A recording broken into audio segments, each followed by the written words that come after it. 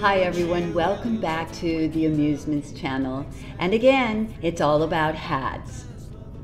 As I told you in the last episode, I'm going to be sharing a few things about my own hats.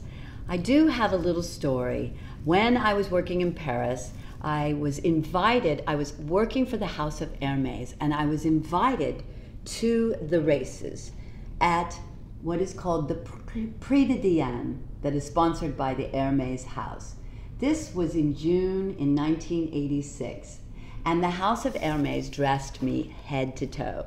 I went to this with my fiance at the time, Steve Clark, and so it was kind of funny to see a Def Leppard rock star at a Prix de Diane, you know, elegant special, but that's the way we rolled.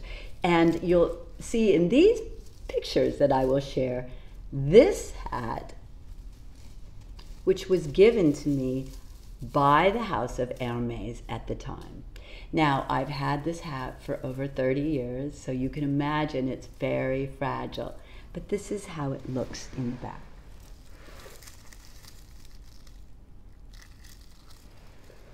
It has wheat straws on it. They're a little heavy and they're falling off now because, you know, I've had this so long.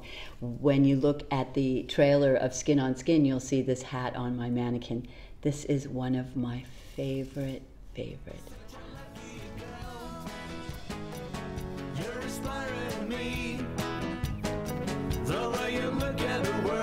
Thanks for tuning in. And don't forget to subscribe. And don't let your dreams run away.